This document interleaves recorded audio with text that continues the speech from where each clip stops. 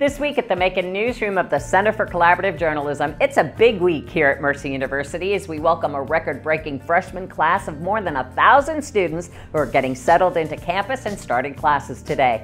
The Macon-Bibb County Commission won't be meeting again until the Tuesday after Labor Day, but we are taping this month's Ask Mayor Miller program, so send your questions, concerns, and comments about Macon-Bibb County government to mercerccj@gmail.com and we'll get you some answers later in the week.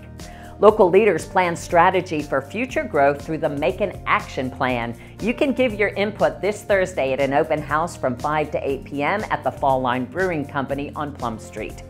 And following the tragic deaths of Yuri Martin in Washington County and Brianna Greer in Hancock, our GPB broadcasting partner, Sophie Gratis, explains how the Washington County Sheriff's Office wants to improve law enforcement's response to those in crisis. They're leading the charge to pair law enforcement with mental health professionals in 6 rural counties in Middle Georgia.